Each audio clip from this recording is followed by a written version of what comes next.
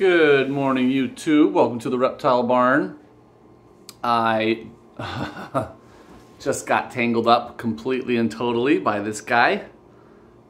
He's got my selfie stick and my hands both wrapped up, so we will see how this goes. I just wanted to do a quick video in honor of the new year. I've always been dubious of New Year's resolutions. I don't know if they're that useful. Like, if there's something you want to do, you shouldn't be like, well, it's not the new year, I better wait. I don't understand that. I don't know. Anyways, without further ado, here are 5 Reptile Barn New Year's resolutions. So clearly, I do like goals. I love goals. I just don't know if New Year's resolutions as a tradition is really that helpful. But regardless, I have some goals I want to share with you guys for 2022, okay? I don't know if you can see all that.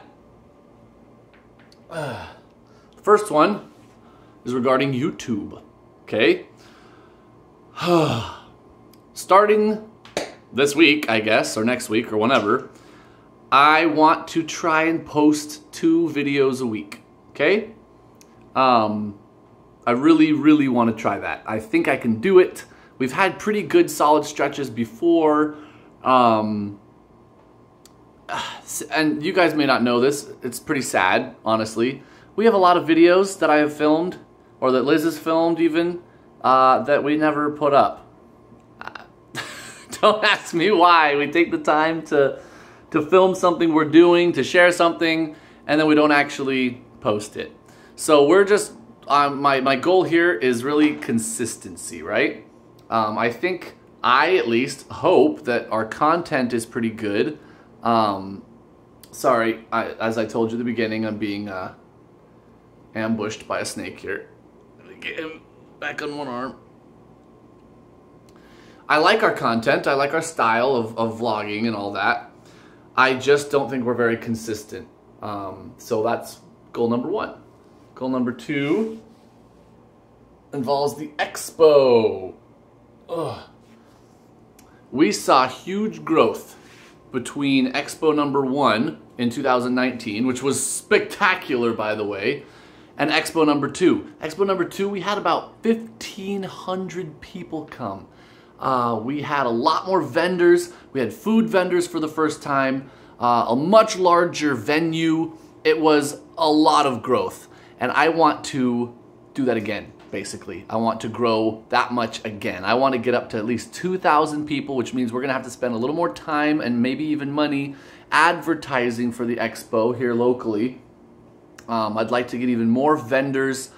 We'll probably use the same venue again because we loved it. Yeah, I want to grow the expo to an even wider audience of animal-loving people. So that is goal number 2. Goal number 3. Share with you here. DRMB. You know what that stands for? That is Big Dan here, who is just not a very cooperative vlogging partner, I am learning. He is a Dominican red mountain boa, Chilobothris striatus. Okay? I love these animals. I absolutely love them. Let me see if I can get him in the shot at all. He's deep in shed. I thought that might help him to want to hold still a little bit more, but not at all. He's all over the place. I'm having a huge amount of trouble. I'm sorry, guys. The quality of this video might be a little bit substandard. Not that I'm ever very good as a videographer.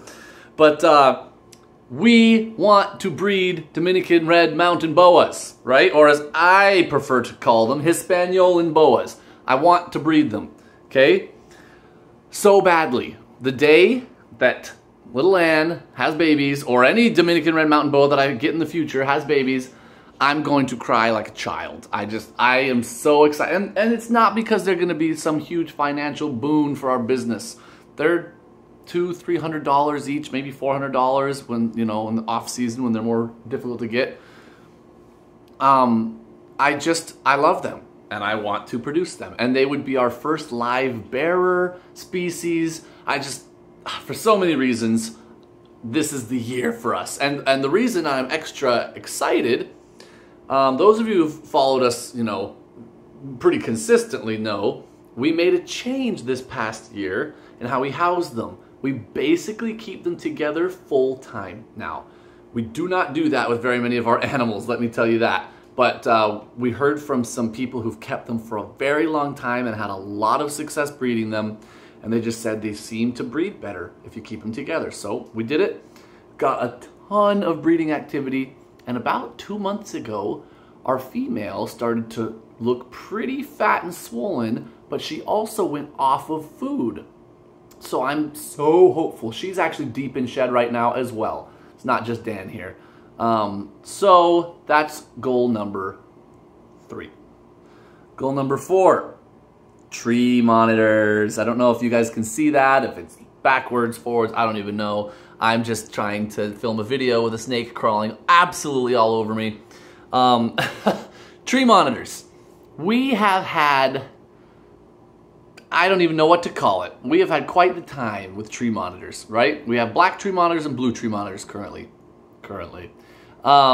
We have tried breeding several times. We have a couple of black tree monitor pairs together right now. We just haven't had much luck. Okay, we've had copulations, a lot of copulations, 1 clutch ever. One of those eggs from that 1 clutch hatched and it drowned. It was one of the most tragic, anyway, this is a positive video, not a negative video, but suffice it to say, we've not had a lot of luck. But we have 2 adult pairs of tree monitors, okay? They're both black tree monitors. I want to figure out what it takes. I want to zone in enough that my pairs are comfortable breeding. Now, they're both wild-caught pairs, which are notoriously more difficult than captive bred to get to breed, okay? So I'm not holding my breath on that one. I'm not quite as confident as I am on the boas here, but be that as it may, that's goal number 4. And goal number 5, we want to upgrade our feeders. Right now they are in plastic sheds that are heated.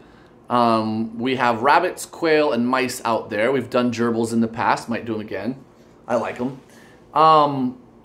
We need a bigger setup. We need a more, I don't even know what to call it, a setup that enables us to do our work more efficiently. So we're going to be making a lot of renovations. We already are. I shared a post on Instagram and Facebook with a picture of our disaster area inside here. We're going to make the same disaster area outside with our feeders. So we're going to have a much larger wooden shed or some sort of outbuilding with electric. It'll be heated, of course, and we're going to put all our feeders into the same structure. It'll be big enough for all of them. It's just going to be really nice to have everything centralized and big enough for some storage. You know, right now, poor Caleb, who works on all the mouse stuff, he has to climb over things, clamber over things. It's hard for him to work in there. It's very small and cramped. So this summer, one of my final goal here, goal number 5, is to really redo our whole system for our feeders, for our business. And that will also hopefully allow us to sell more. We used to sell a lot of mice. As our collection has grown, we've pretty much cut back to almost nothing because we don't have enough. You know, we have to use them all for our collection. Even though most of our collection's on rats, as the size of the collection grows, the ones that are still on mice or the babies we hatch or whatnot, it demands a huge volume of mice still, and pretty much everything we produce now goes to our own collection. So I'd love to be able to provide feeders for the community again. Some of the local pet stores are charging, believe this or not, those of you who are not in Alaska, $8 per mouse. Not rat, mouse, okay? Maybe some of you are like, oh yeah, that's been here too. I don't know, but that's crazy. So we want to, oh, he grabbed onto something again. You are not a camera kind of guy, are ya? He's a cruiser, he's an explorer. He doesn't have time for this video stuff.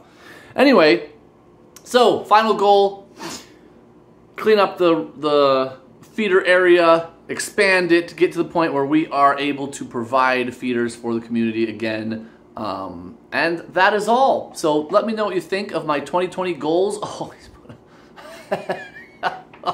man, he squeezes hard for a little snake. Anyway, I'm going to go here before I get disrupted yet again. Come on, Big Dan. Let's try to open the door. But I hope that this was enjoyable at the very least. And wish me luck getting all of my goals completed this year. There's a lot more goals. These are just kind of some that I'm sharing right now. So anyway, I'm gonna go. Thank you guys so much for watching. Until next time, we're the Reptile Barn. Oh goodness.